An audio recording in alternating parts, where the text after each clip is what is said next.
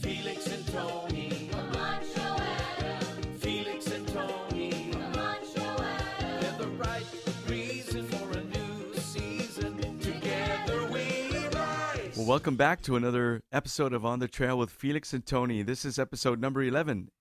I'm Felix Camacho. I'm running for governor in the upcoming 2022 general election. And joining me every week and every moment on the trail on this campaign is my running mate, Senator Tony Atta. Good morning, Senator. Off day. Off a day. So today will be a little different. We want to dedicate this episode to questions that we've received through our social media platforms. We've received so many questions that this kind of episode is absolutely needed. Yes. And so let's go through this week on the trail, and then we'll jump right into the questions. So sounds great. You know, we had a very busy week. Started out with Sunday. We had that wonderful pocket meeting down in Hoggett with our new form merger of the Camacho Atta and the San Nicolas Salas Mentanani village organizations, and it was a wonderful turnout. I think on the onset we were told just some few people just coming together to just to meet with you. When we got there, were you surprised as I was that how many cars and how many people were there? Well, when they say small in our southern villages, and in this case it was Agate, I think small is no less than 100. Yeah, I'm beginning to figure that out now. Yeah. So we started out the week with that pocket meeting, and then we had the American Legion this past week. Also, we had a little get together up there, a little social gathering, and met a lot of new people. The veterans that are members of the American Legion, and them welcoming us there. That was an awesome night. In our came to find out they have a pretty good breakfast menu and lunch menu and Saturday menu with steaks and the like. So yeah. Well, what was that menu? Check it out. Like $6, right, for pork chop, or $6 with pork chops, potatoes, and eggs. Yeah, that's not so bad. No, not so bad. So when are you going to treat me? Oh, anytime. All right. And don't forget, we also had a very successful fundraiser at the Dusit, and wonderful attendance. In fact, it was interesting because, typically after the speeches given by the candidates, people would up and leave, but I don't think we got out of there before 11 p.m. Nobody wanted to leave. Yeah. That was really nice. And I think what it came down to was everybody just enjoying the company of one another. Yeah. They're able to be there with one another. And I think also they were comparing notes, the struggles and challenges that the businesses had, and solutions for it, and what they want to do and how they want to move forward. And them being there at our fundraiser told us that they want change and they want to continue to move forward with that. And that turned out wonderful. Absolutely. Yeah. And this morning, I know that you were up since 3 a.m. getting ready for an event that this morning that was sponsored by Marie Halloran and her husband and their organization. Yeah, it was the 18th annual LifeWorks. It's about suicide, talking about suicide and survivors, and I've been a part of that for many years now, and a lot of people that don't know that I also suffered a tragic loss of suicide in my family, and it happened 44 years ago. And how it is, right? Back then, we don't talk about these things. And even amongst my siblings, or when my parents were still around, that's something that we don't talk about. And it wasn't just until last year that I came out and I spoke about my brother's death through suicide. So it's something that all those that attended felt some type of connection to one another because of the loss that they suffered, and what are we doing to move forward. A very good question came up also, and she was mentioning about what are we doing for survivors, and what are we doing for those, what is the government agencies doing, because she went to different places and she couldn't find assistance. And so I think that's a subject that we also need to look into, and how is it that we can give those services to our families locally that suffer a loss through suicide, and those that survive suicide, the help that they need as well, to move on with life and to do what they can to help and assist others. It was it was a very very touching and heartfelt event this morning. We had a little candlelight ceremony, and then we had a little walk in memory of all those that we lost. And tonight we have our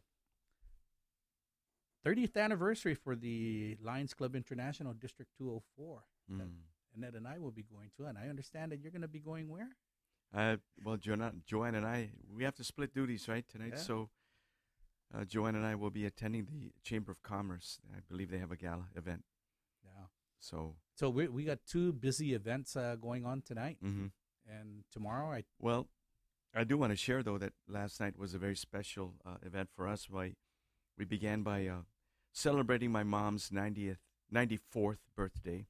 happy birthday, Auntie Lou. Auntie Lou, also known as Auntie Duri, and started off with Mass at 11 a.m. at St. Anthony's.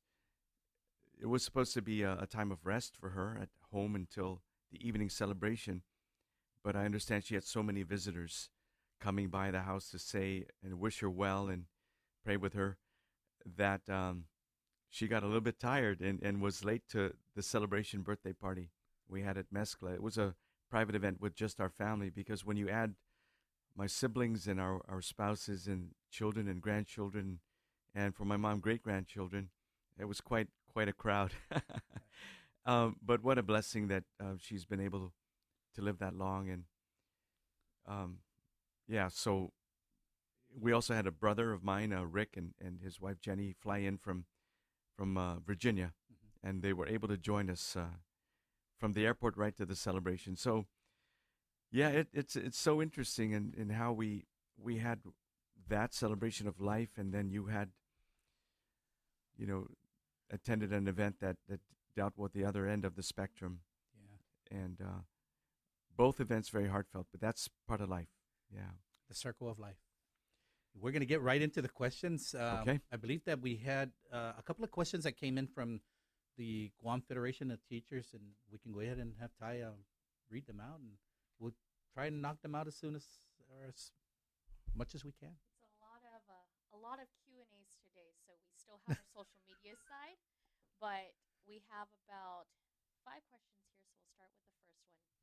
Employees and the residents of Guam deal with dilapidated buildings such as schools, GMH, restrooms at parks, non-functional pools and prison, and old equipment such as port cranes, police officer safety equipment, and fire equipment that cause unsafe working conditions. What have you done under your tenure to address the deficiencies? What are your plans to resolve and fund the ongoing issues of maintaining and building, if necessary, new facilities? Gov, I believe that under your first stint as governor, that you addressed a lot of issues during your term, not just in maintaining, but also building new facilities. Yeah, absolutely.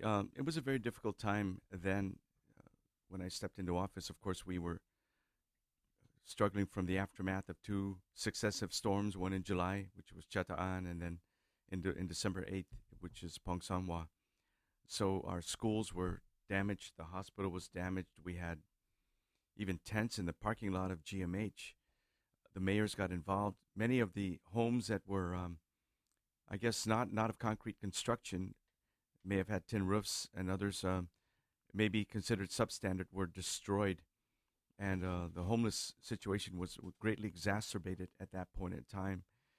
And then, of course, we had challenges with the Attorney General and our desire to go out and finance and build. Certainly we had help from FEMA, but we had to begin to think outside the box.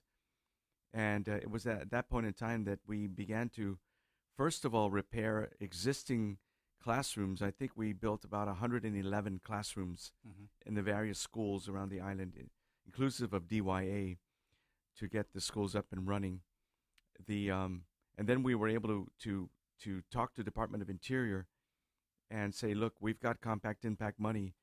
And my argument was, you've allowed the governor's discretion to use that money at their discretion with their pet projects.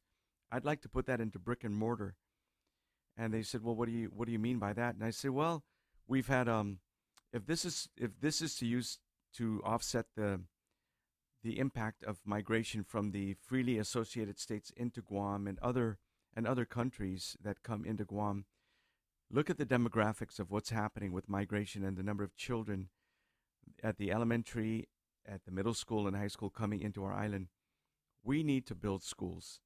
And so with that, they approved the use of it. Now that we had an approved source of funding, we went and worked. I believe I worked with the legislature, particularly Senator Larry Kasperbauer, and began to take a look at what is the master plan for Department of Education. And remember, that time it was very difficult because you had a newly elected Board of Education, you had a newly appointed superintendent by the board, and so they had their own mindset of how they were going to run things. But in cooperation with them and established where are the necessary schools that have to be built based on demographics and based on need and based on the condition, we were able to then identify certain sites with Chamorro Land Trust properties, get that cleared out. We even had to move certain people that were basically squatting, Right. using it, whether it was their own arendu or pig farm or whatever the case may be. Atacao comes to mind. That was a very difficult, contentious situation where the person or the group that was there did not want to leave, and we really had to work with them. But we finally got their cooperation as they understood it's for the children. But using that municipal lease program, they then would come in and design, build, maintain the schools, and then the government would take over after 20 years using the funding source we had. And so we were able to build, we did Ukadu High School. We built New Liguan Elementary School. We built Atacao, and I believe we built Machinano. And then the legislature got involved, of course, and they wanted to build JFK, so we began the process, but that had to deal with a different financing source by going into the bond market, and I think it cost $100 million at that time. And so it kind of complicated things when the legislature got involved, but we still went with it, and Governor Eddie Calvo was able to cut the ribbon. We also went up to Tizen, and working out with Cortec there, we agreed to lease the property and develop that as a transition Right. school. We moved the JFK students that were displaced, moved them out of GW back into the Tijen location. And then when JFK was built, they transitioned out. We also did that, I believe, for Untalan Middle School. So those are our ideas that we had in how to fund and build. But I was also able to build together with Kaleo Monin and Dr. Mike Cruz as lieutenant governors, fire stations, senior citizen centers, student resource centers, boat ramps, public parks, and other recreational facilities to include the Dedido Sports Complex. And that group, under the Guam Football Association, working with FIFA and the government providing the land, and it worked out tremendous. Look at what we have there.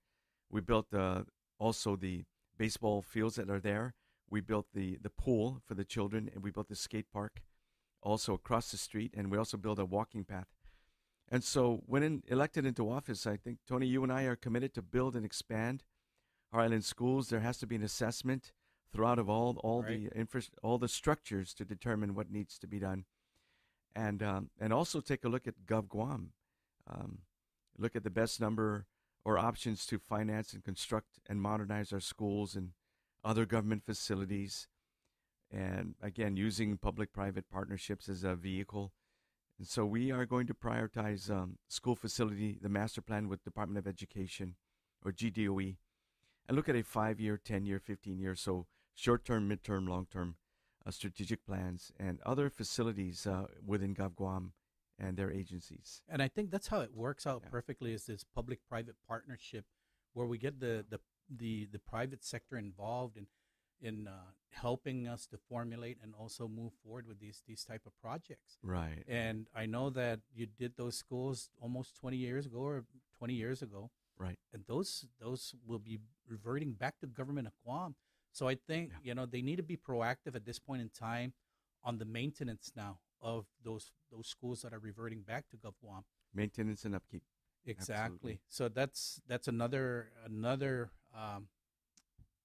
issue that needs to be dealt with. Mm-hmm. And when we looked in the media this past week about closures of school, Oceanville Middle School, FBLG, all the issues that are now coming up about our school, Mm-hmm. I think what, perhaps if you agree with me, that the Department of Education needs to look at getting a CMT team, a construction management team, involved in this process way before they put any bids out, so that they can actually go through and assess the schools and assess what's going on, Mm-hmm. so that they can look out for the best interest of the government and Department of Education, and saying, hey, wait a minute, what did you say that was going to cost? No, that's not, And I think that's the importance of getting a CMT team involved early on, and hopefully that's what they look at when we. Yeah, it's always wise that you can't make plans and begin the process of building unless you calculate the cost. Mm-hmm. I mean, you can lay the foundation, but if you don't have the funds to bring it to completion, there'll be a lot. It'll be mockery, and so we have to be very smart and diligent about it. Also recognizing that there are other federal funds out there. There's housing and urban development. There's community development block grants. Right. And there's FEMA, Federal Emergency Management Agency funds that can help, I guess, strengthen our facilities in the event of typhoons and other natural disasters that come our way. And I think it's also with equipment and vehicles and equipment, to where we Mhm. start looking at having them have a maintenance contract with them. So if we purchase vehicles, it has to come with a maintenance contract, or if we lease vehicles, it comes with a maintenance contract. Mhm. Equipment that we purchase should come with a warranty, for a couple of three-year warranty or something like that, so that we don't have to worry about these issues on short term, and they're out for long-term care, and that way True. every 3 to 5 years perhaps replaced or repaired. Mhm. Yeah. Thank you. Thank you, Gov. Next question. The government of Guam spends millions each year on renting facilities around the island. Addressing this issue has the potential to create a revenue stream to address the government facilities in disrepair. What are your plans in your capacity as governor once elected to reduce the rental costs of the government? Yeah, again, you can recall the old Department of Administration building that was torn down. Of course, it had been there for well over 50 years. And then many of the agencies that moved into other private facilities. The Guam legislature is an example of how it did take a while, but they eventually went back and took that historic building of the Guam legislature, expanded it to establish the operations of the legislature, right, as you know. But where they were, even in my time as a senator, we were always in that building near Holale. Mm-hmm. And when I thought about it, it was like the landlord was very fortunate there in that the Guam legislature basically paid for that mortgage for the life of it. 10 times over. Yeah, many times over. It was extremely lucrative. Yeah. And certainly, this government, having the government of Guam as a tenant in any publicly or privately owned facility is a good revenue source for the landlord. But we do need to take a look at facilities within the government that makes logical sense as to where they ought to be placed, and finding the finances, or of course the monies to build and place them in there. Yeah. I know that you're well aware, Senator, of certain Yeah, I believe a agencies. couple of years ago, Senator Duenas introduced legislation that would have the Department of Land Management.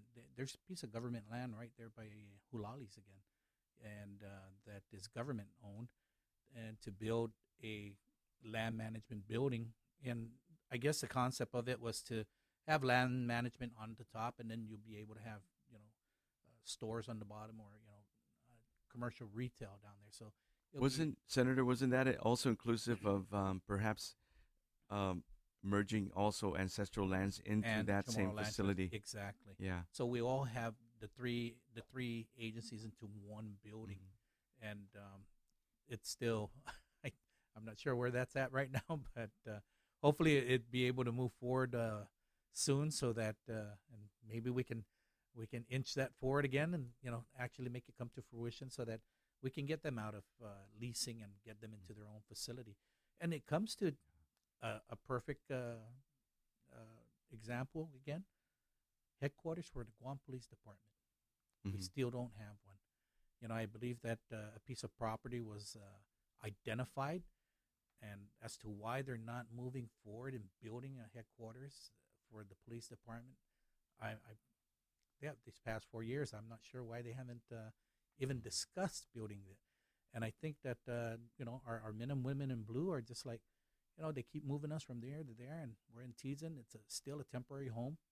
They need a home of their own, and I'm sure under our administration that we're going to move forward and get that home for them. So that I believe in my time with GPD, it was actually up at the old Naval Air Station, NAS, and the lands reverted back to Guam, and GPD had moved into one of those buildings there. It was actually next to the old swimming pool area, right. A 2-story complex, and eventually, and so we had to renovate that, and they operated out of that, but they were very dire situations. Reverend Tax was also in another complex, and I recall with the storm that came and the water damage, the buildup of mold and everything else, we had to move them out there for their own safety, and eventually rented the property up there by Lower Barragata Heights, Right. where they're currently at. But so there have been opportunities in the past where we saw a need to move out of an old government building and put them in a better environment in the short term and midterm. But long term, we do need to do an assessment of crunch the numbers and look at what is the best alternative. The current situation with the shortage of labor in construction, the rising cost of materials, building materials, are many of the challenges that we face. And in talking to some contractors, they say we can bid on a certain project at this time, but as delays occur in government permitting and all the other requirements, once they break ground, keeping within that budget, even factoring in their profit margins, are quickly eaten up. So very interesting times ahead if we're going to move in this direction. And I think that we also need to look at getting the process streamlined and cutting a lot of this red tape in the permitting process. Example, McDonald's, I think, had to wait almost a year just to get a permit to renovate. And, there's others out there. And if we're inviting people in to invest into our island and to build and put hundreds of millions of dollars here, only to meet with delays and bureaucratic red tape, then, they may just move somewhere else. And that's a process that we need to really look at. So let's look at the public health facility up in Manila that suffered a fire. And I believe the source of it was electrical shortages that caused it to. It's an old building, historic in some sense, but what can we do? An assessment must be done to see if we can repair that. We take a look at the northern and the southern community health centers. We need to improve these. I know that there's a lot of concern about that situation up there, and of course it leads into the hospital. But there are assessments that needs to be done, and again determining what is the best approach in repairing these facilities. A while back I introduced a piece of legislation that would provide for a study to see what our northern and southern healthcare centers can actually be like an urgent care center. So those that need emergency assistance or medical assistance at the late night hours, that they didn't have to drive all the way up to GMH, that they'd be able to go right there at the Southern Health Clinic or the Northern Health Clinic. But that wasn't able to passed, so it's okay. We continue to drive on, and we do what we can to improve our healthcare facilities, and what we can to make All things better right. for our island. Thank you. The wages of government and private sector employees have historically lagged behind their national counterparts. This creates an environment where people leave Guam to pursue a better life elsewhere. Most private sector employees rely on Social Security for their retirement, and the new government of Guam retirement plan is a paltry 401k equivalent with up to 5% matching. What have you done, and what will you do in your role as governor to offer a competitive salary for government employees and to foster an environment where private businesses will prioritize an increase in wages and salaries? What plan do you have to ensure that public and private employees can retire with a decent safety net? It's interesting. There was a an article I read in the Washington Post, and it talked about the brain drain and the trend of reducing populations in the U.S. territories, and it stated that starting in the 1960s. Oh, there we go. There we go. Yeah, so it talked about that starting in the 1960s, and even earlier, U.S.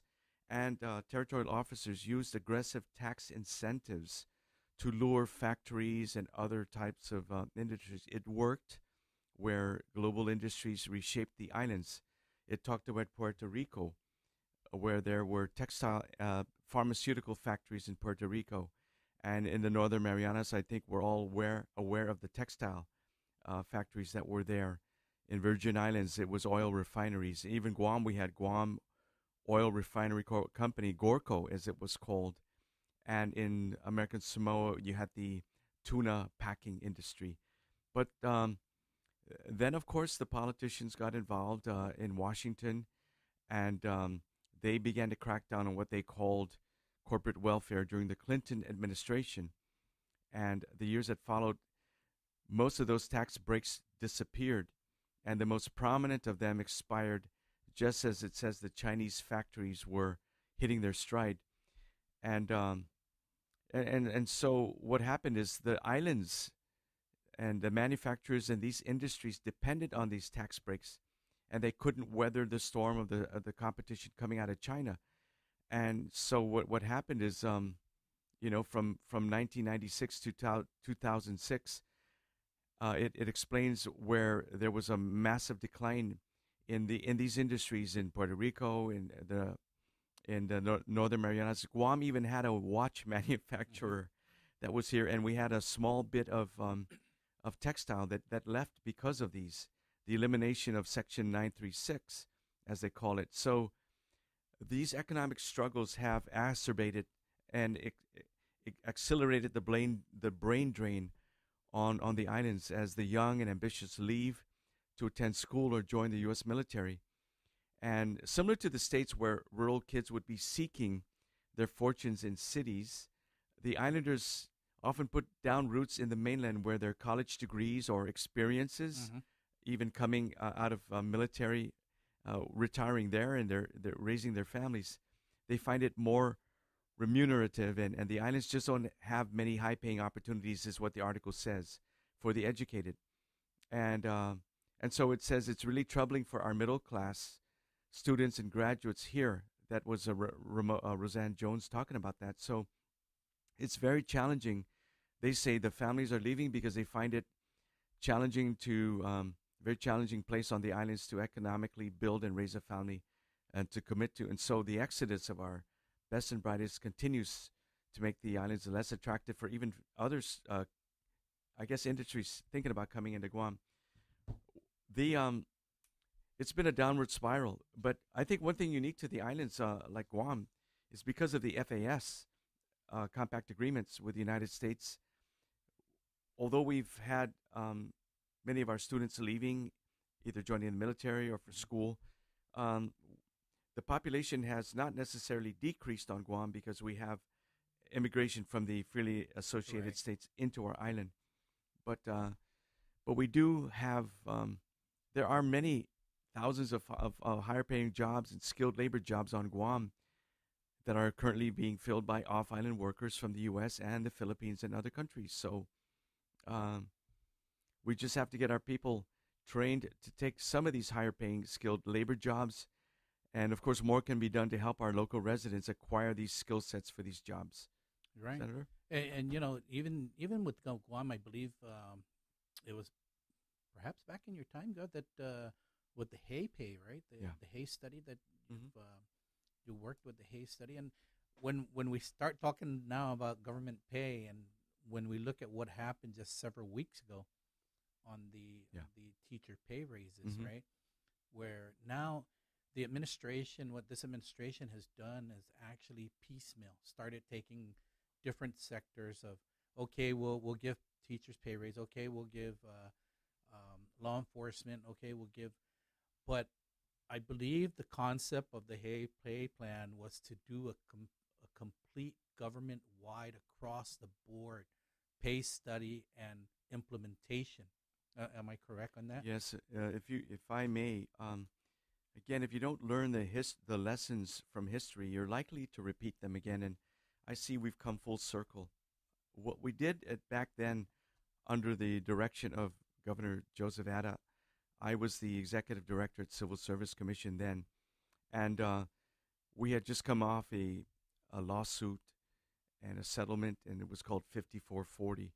And what they did was they gave a pay raise based on the rate of inflation from one point to the other, and came up with that figure and gave it across the board. And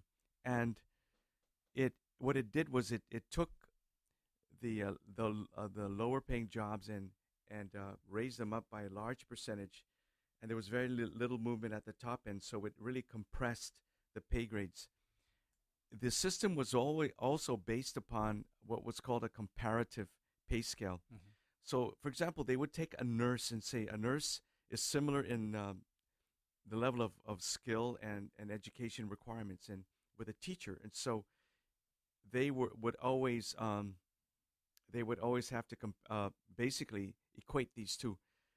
It resulted from what happened was that you had a school health counselor, which is basically a nurse qualification or qualified position, that said, well, if you gave the teachers a raise, then I, as a nurse, I'm also going to sue the government of Guam for inequity in pay.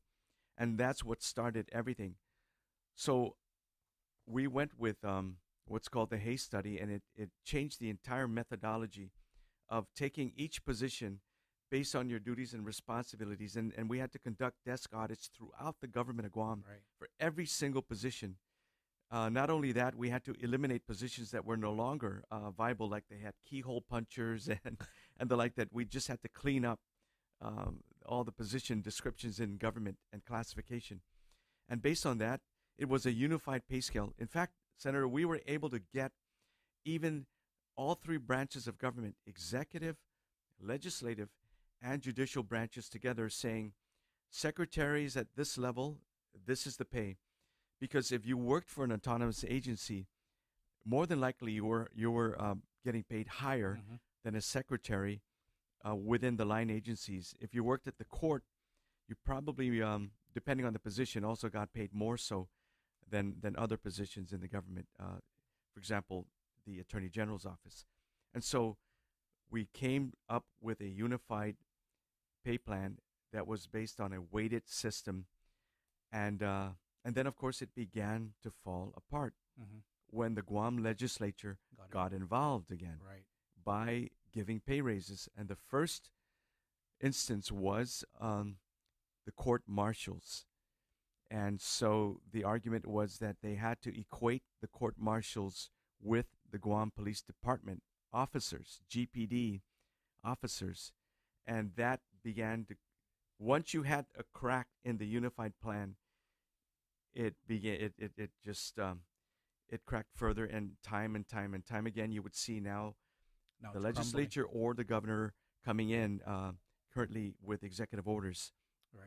And now you've got everyone scrambling and arguing for equity in pay because they're using a comparison or comparative type basis versus the weighted system on the duties and responsibilities of the job and what they ought to pay. And then you couple that with what can the government pay, with an economy of our size and the tax base that we have. It was determined by a study that this government of Guam gives away more in the way of tax breaks than most other jurisdictions. And so, how do we then provide for adequate compensation with the current tax base and revenue base that we have? So there's a lot of factors involved. Yeah, But that's something that we're gonna have to re-examine Yeah. again, and when we get in there and look at it and take it from ground zero once again. And, right. you know, And we need to, because if we're going to effectively compete against a global market for the talent and skill sets Skill that we set. need on Guam, that must be Yeah. part of the solution. Okay. Thank you, Gov, for that. Thank you. The housing prices skyrocketed, and it remains beyond reach for individuals starting a family.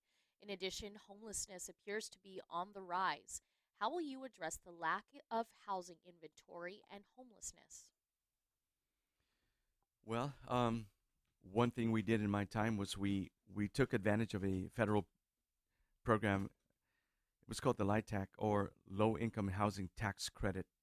And these credits were assigned to each of the insular territories. No one had taken advantage of it. And so, again, working with the legislature and working with private sector, we were able to. And we'll be right back.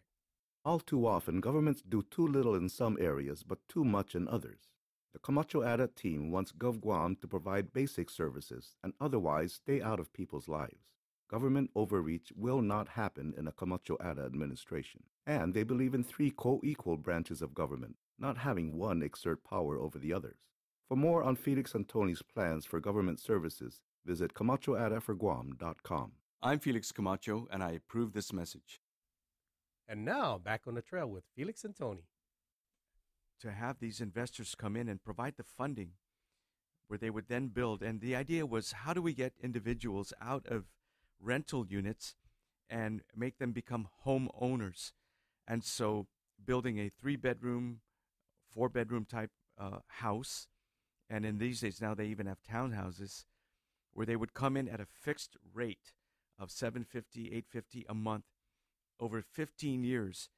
The incentive was, if you take care of this unit, if you stay and maintain here for 15 years, once the tax credit period has lapsed, you have an opportunity then to become a homeowner, buying it at the market rate or price 15 years ago. Wow. Because the investor then made all their money and their profit, and so it took renters and now are turning them into homeowners.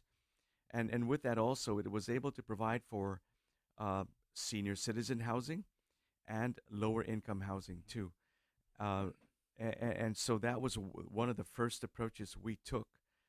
There are many challenges, of course, nowadays, because what's happened is, although we've to some extent addressed the low income, the middle income sector is where they're really hurting, because their income level, if you have mom and dad both working, or one of them may have a 2-job salary combined, they don't qualify because they exceed the threshold.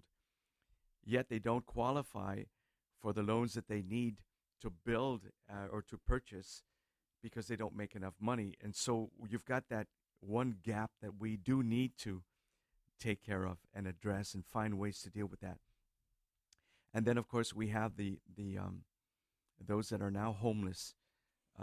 We have noticed, living in Tamuning, there are, of course, many intersections. And in talking with the mayor, she says, yes, we have identified new individuals that are being flown in with a one-way ticket to Guam, and they're coming into my office, the office of the mayor, to establish a mailing address, using the mayor's office as the address, so that they can then receive mail and establish some form of residency or whatever the case may be. And so that's how we've been able to notice that, you have individuals now coming in from other jurisdictions outside of Guam. It could be Hawaii, it could be the West Coast coming to Guam. The weather's good. You can practically go to any church or any other place, and you find a place. People are generous here. They would give you food. There are many others out there, and so we've got them. We've got the individuals that are dealing with drugs. You have individuals that are drug addicted and are suffering from that. We have individuals that have criminal records, and others that are just out there because they've been rejected by their families.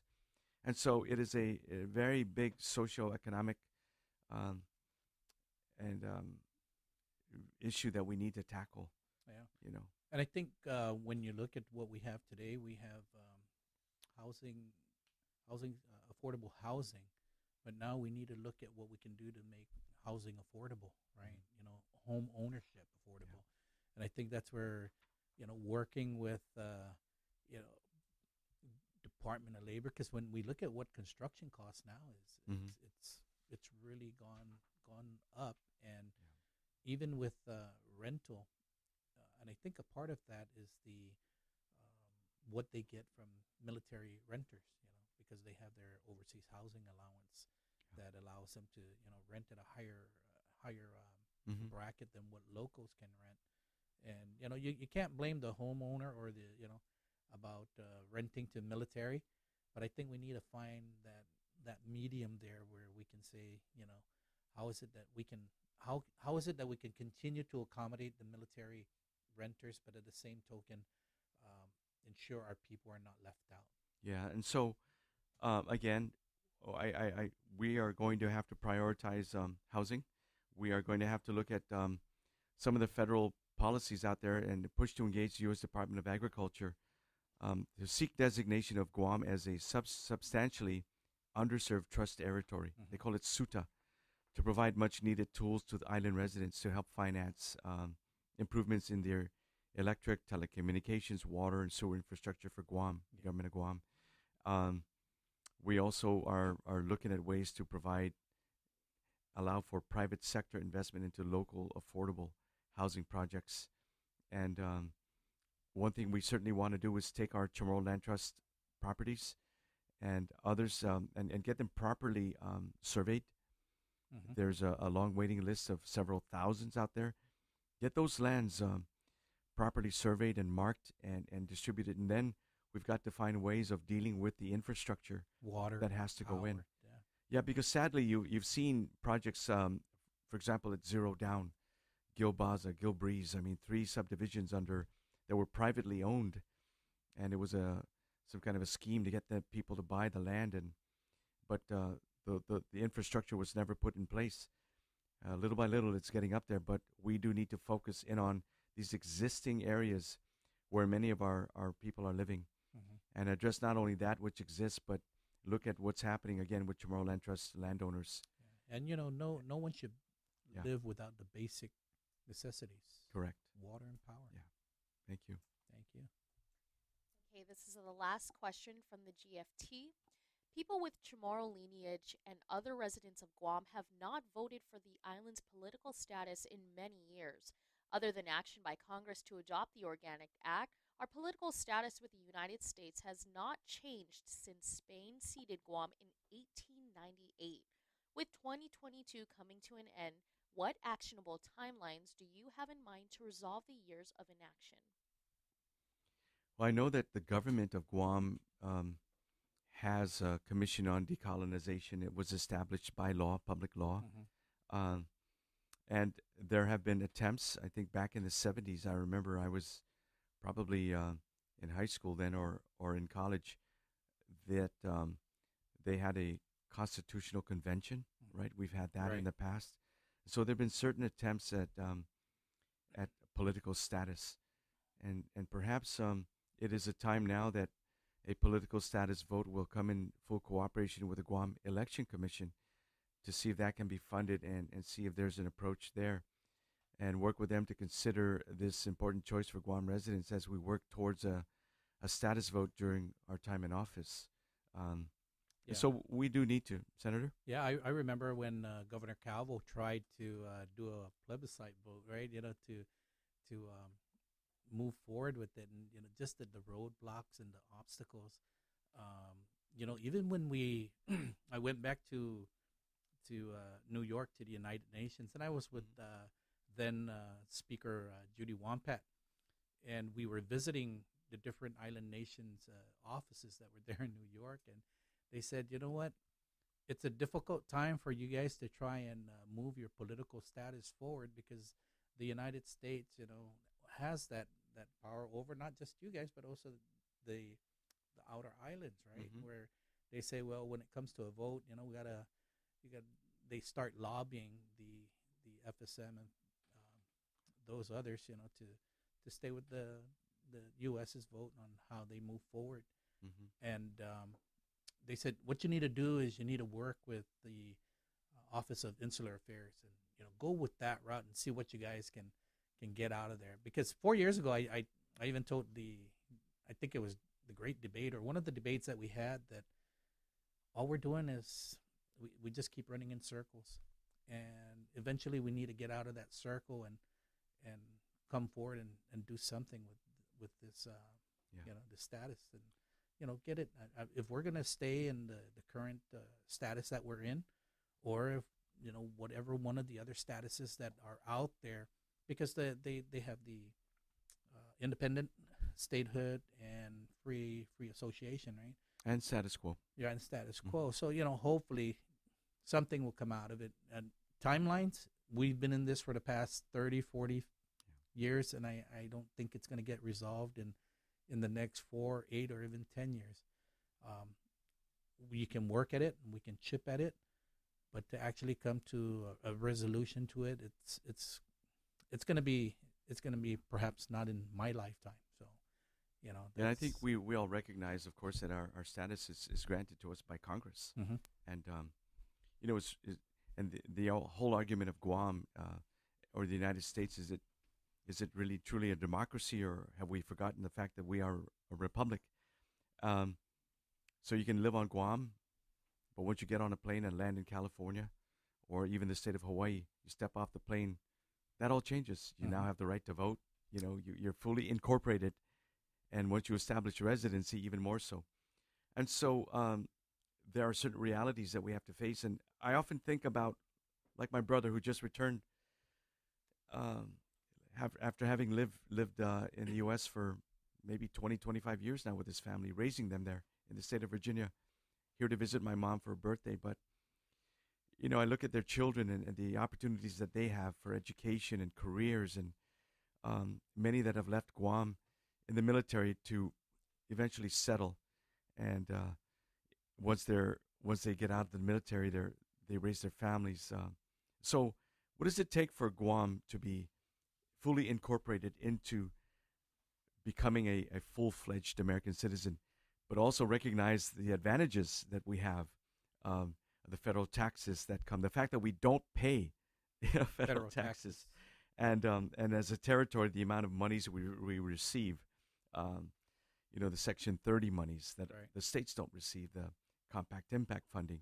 And so I believe that we must always advocate to be more fully incorporated, and of course recognize our advantages of being part of what is still considered the greatest nation in the world, and the opportunities it takes for us, even as families are leaving because they can't make a living on Guam, or they're ambitious and they want to pursue other opportunities with their skill sets. Because we are part of the United States, they're able to get on a plane and go. Right now, you got thousands. I think they've estimated in the United States 2 million have come across the southern border, seeking a better life, coming from 130 different countries from around the world, trying to get into the United States. Does it make sense that at this point in time that we want to get out? But that's for the people to decide. These are the long-standing questions that our generation or those that will follow us will have to decide on. But for now, we must continue to advocate for the people of Guam to get further recognition and inclusion and acceptance as citizens of the United States of America. Yeah. That's great. Thank you. Well, I think that's all the questions from the GFT. Yep. Yeah. So moving over to our social media, and I apologize in advance if I butcher these usernames. The first one comes from As Digest Kinata. There's two questions here. I'll read the first one. Why aren't we concerned about public safety on our roads in which our people drive on every day? Well, that's an ongoing issue that continuously happens. That I think Public Works has come to a point where they really need to start looking at how we can keep road maintenance up to par, and not wait until we have a 8-inch pothole that's there on the road.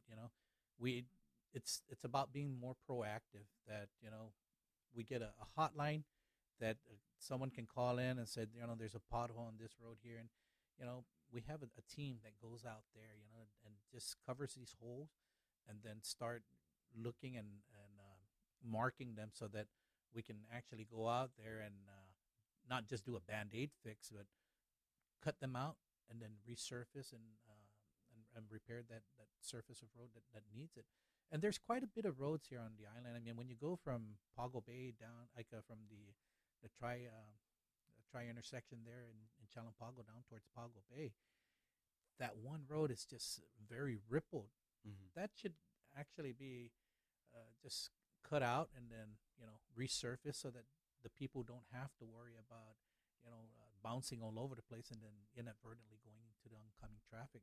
But that's what they can do is have a team that's ready to just do these quick repairs and patches, and then Public Works can go out there and start either that, or they source out the contract to do repairs immediately. Yeah, in my time, I know that we had completed with Federal Highway Administration the 2030 Federal Highway Master Plan, and a commitment for several millions of dollars over the years to deal with our primary roads and of course our secondary roads. We also were able to find additional funding where we were able to then work with the village mayors. And I remember telling the mayors, you have to tell us, because you represent your people in your village, what are the roads that need repair. You need to prioritize and not politicize it based on who voted for you or who didn't, but what are the roads that are in most dire need, the secondary roads that need to be paved. And we've continued that process.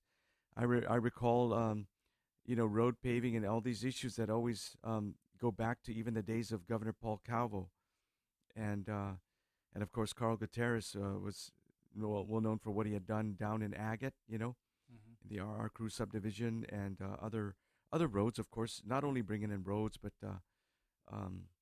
power poles, the concrete power poles, and in our time again with the primary roads and working on secondary roads. So there is always concern. I do want to take a look at what's happening down at Public Works, because in my observation, there is a firm, of course, that has been determined by Federal Highway, Right. which is primarily run out of the district office in Honolulu. Mm-hmm. And so it seems as if Honolulu has more control over what's happening with the programs here on Guam, and how they are being managed. And even the engineering department within Department of Public Works has been pretty much taken over by a third-party firm, engineering firm. And there are pluses and minuses to that, but I hear a lot of concerns about what's been ongoing and the amount of money that's been made from that. And perhaps any conflict of interests of how that private company has gotten the contract. Yeah. So I think that's something that also needs to be looked into, not just locally but also federally. I mean, if there is a conflict of interest that awarded that company the contract, then we really need to get to the bottom of that and work it out. And Correct. Okay. Thank you. What was that other question? The second question is, what happens to the federal funds received during this administration after Camacho Ada takes Adaloop? How do the current administration account for those funds, and who pays for monies unaccounted for? Well, as it relates to federal funds that apply to our roads, if that's what the question is referring to, then certainly again, Federal Highway Administration has a lot of say in how that goes, and it must again apply towards the plans that have been laid out, primary and secondary roads. But as far as federal funds, I know, Senator, you guys have dealt a lot with this in the budget process, and perhaps you can shed some light on this topic. But so the administration says that we have no control over the ARP funding that's come in. That's all at the governor's discretion, and perhaps that may be true, but we can still hold people accountable for funds that are misappropriated or unaccounted for, and the way that we can look into that is having the assistance of the FBI or other agencies, federal agencies that need to be involved in looking or any misconduct that may have been going on during the pandemic time with federal funds. I think the people of Guam need to understand the significance of what happened over the last 3.5 years. But for government of Guam under ARP and other programs, the federal funds that have poured into our island as a result of congressional action and of course, the printing of trillions of dollars out of the Federal Reserve, flooding the United States. We've received in excess, I understand, of $2 billion. $2 billion. Yeah. And there still remains, last I heard, is slightly under 300 million still sitting in the Bank of Guam. And so how that money was spent, and of course, Gita was very much involved in that, the Department of Public Health, and of course, the discretion and direction of the governor of Guam. It certainly warrants investigation into, or at least an analysis and an audit of where those monies went and what is unaccounted for, who have been recipients of it, and I think the procurement situation also requires a very thorough and complete audit, not only with government agencies such as the public auditor, but perhaps also including federal agencies, right, because these are federal monies. Yeah. And when you look at CARES Act 1, CARES Act 2, ARP, infrastructure funding, I mean, over $2 billion just coming out to Guam. So, like they say, right, before you pass the torch over, we want to see where everything is at, because we're going to see who's going to be holding the bag on that one. Yes, sir. Our next question comes from Bonita _ Guinevere, and they ask, crime is high. Meth on island is cheap. Our island is no longer safe. What will you do about it? Well, certainly her statement is true. Crime is high. Meth on island is cheap. Our island is no longer safe. Our people live in fear. And yes, that's always been the question. What will you do about it? I think what's been highlighted, first of all, is the lack of police officers out there. And we'll get to that, and the need to hire and the process upon which we go about that with Department of Administration and the like. But I want to just point to one thing on a conversation I had with two individuals yesterday. One of them deals with the court system and what's happening to our youth in the drug courts and the like, and everything else that's ongoing there, what's happening in the family situation. The other is on the treatment end of it. And the sad story I heard was meth babies. So women that are addicted to meth, amphetamine, or ice, and they have, give birth to children that then have that in their system, and the lack of resources, the lack of treatment, the lack of skilled individuals that are necessary to deal with them, not only in our mental health or behavioral health sciences environment, but in our social environment is really, really sad. The fact that over the last 2.5 years we had meth. We certainly were dealing with the shutdown of our government shutdown of our society, the children that were typically under DYA or court supervision, um, those programs were shut down, and and with the resumption of school coming on, you've had a lot of incidences now where they're having to deal with these individuals that did not have the treatment necessary. You have had many problems with the children, also in families where the parents have not been able to handle it, and so they end up in foster care. That also applies to meth, and so we do need to address the fact that it's cheap, which means that there's an abundance of meth and other drugs coming in on island. The concern is what's going to happen when fentanyl, if it's probably already here now, and the impact that's going to have upon our youth and our community is going to be very severe. So, the places of entry, whether it be at the port, whether it be at the airport, the drug interdiction, how do we deal with it? How do we deal with the treatment of individuals, the incarceration of them? What do we do with them afterwards? What about those that are victims of it? Because every family has had to deal with it. And I know that they've used this politically against me, of course. I made it very personal. But the fact is that there is opportunity that if we can gather all our resources as a community and talk about restoration of lives, not only prevention of drugs coming in and dealing with it on the streets, but how do we restore lives and make people whole where they can move on and get past their past crimes or their failures or shortfalls, build a new life and restore and go on to be living, contributing members of our community is what we need to.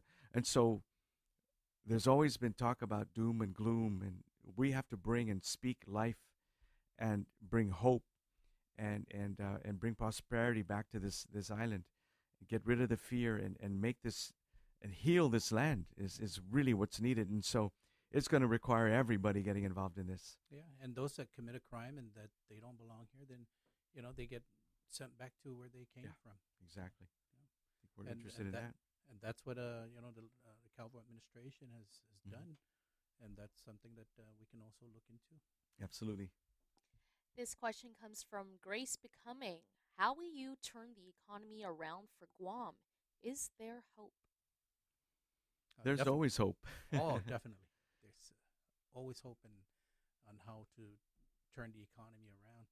Yeah. And bringing in investors, I believe, Governor, is one of those that is important to rebuilding our economy. And in order to attract investors and bring them to our island, we need to cut the bureaucratic red tape on the permitting process and the business license process and the occupancy process, permitting process. So all those things need to be streamlined, and all those things that we need to look at so that we can get them to, invest and say, we're going to help you guys with your economy. We're going to help you guys move forward. But, we we need to make sure that, there's a process there in place that is not going to have us wait 3.5 years before, we're able to turn a shovel over to break ground on a project. Right. And, our economy has always been a three-legged economy. It was based on the pillar of tourism, based on the pillar of the service industry, and of course the military and all the federal dollars that pour into our island, both from DOD and other federal grants and the like. And so we need to go back to basics, as we've talked to people in the industry saying, you've got to help us get back and build our tourism industry, which has always been very sensitive and reactive to anything that's happening locally and globally. We've been through this before. And so working with the tourism industry to rebuild that one key component of our economy is absolutely necessary.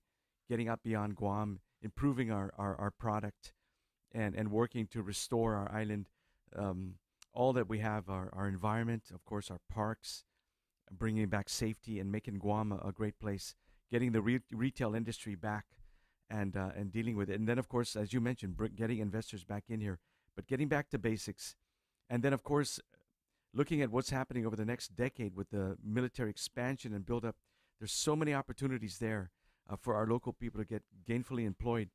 In talking with somebody in the construction industry, they said if we had people that are willing to work what they call under the sun type jobs, which would include iron work, which would include carpentry and masonry, in those three areas, they've had to import labor. And so what can we do in working again with our youth? How do we find and present to them opportunities where they can see that there is a career here? And of course, when we look at our National Guard, we look at our reserves, they're a key component again to our community. So we have to work collaboratively also with the Northern Marianas and with the freely associated states of Palau, of course of the islands in Chuuk and Pohnpei and Kusrai, the Marshall Islands, and look to our neighbors in the east, or rather west of us, which is Asia. We are in a really amazing area. So there are many global economic factors that are happening, and we're going to see a season of change that's happening globally. But being able to adjust to it and maintaining our relationship, of course, with the United States, and tying in with that all that we can to benefit our people is absolutely critical in this time. Oh, great! That's great to hear. And with that last question, and answering that, it's going to bring us down to our B-roll. All right. as we close up this episode of On the Trail with Felix and Tony. Our questions on the trail come from our social media, and we encourage everyone to send in your questions. And it's at the Camacho Ada for Guam, and you can also engage us on our social media platforms on Instagram, Twitter, and Facebook. Your questions can be sent to us in text, audio, or video, and up to this day, we still haven't gotten a video or audio question. I'm looking forward to that. We look forward to you engaging with you in the digital space and answering your questions on the show. Is there 51 days left to the general election? Perhaps less. Less than that, right. You can still register to vote by going online to gec.guam.gov/register, or you can visit the Guam Election Commission office at the Oka Building in Tamuning, or by calling our headquarters at 671-475-2222, and we can get a registrar to register you. Early voting begins on October 10th and ends on November 3rd. Our upcoming events this week, we got what do we got? We got a lot of things going on. I got session going on. So. You have session, and you got a lot of visits with private businesses that are been going really well. Yes. And I think that the response from that is just tremendous, and it just goes to show that we're getting into the grassroots, and not just with our people, but also the grassroots and the businesses that have been hurting throughout this pandemic, and their concerns. So we look forward to everyone, and hopefully we'll be able to engage in our next podcast, and we look forward to seeing you then. Yes, I'd just like to close by saying, as we go about and meet people in the community, there is so much optimism. There's so much hope. They're looking for a new season. They're looking for the sunlight to crack through the darkness, and that's what we're going to bring that. And a lot of them are saying, we have the confidence in you, Felix and Tony, that you guys get in. You're trusted leadership. We can work with you. And so just a change of attitude, of mindset, of optimism and hope for a better future is what gets them up and motivated to make a difference. And yes, the problems are there. They will always be there as every society and community deals with it. But when there's a promise of a new season coming, that there will be change, that gets them excited, and it gives them the confidence that says, we're going to tackle this, and we're looking forward to working with you. So the constant thing I keep hearing is, we need you and Tony. You got to get in there. We need you, and we say, yes, with your help and your family and your vote, we can do this, and we'll do it together. So I always respond, we need you too. So thank you, Tony. And Thank thank you, our listening audience. Bless you. Thank you, everyone. Have a wonderful day. And we'll see you next week with Felix and Tony. Okay, adios. Felix and Tony, the Macho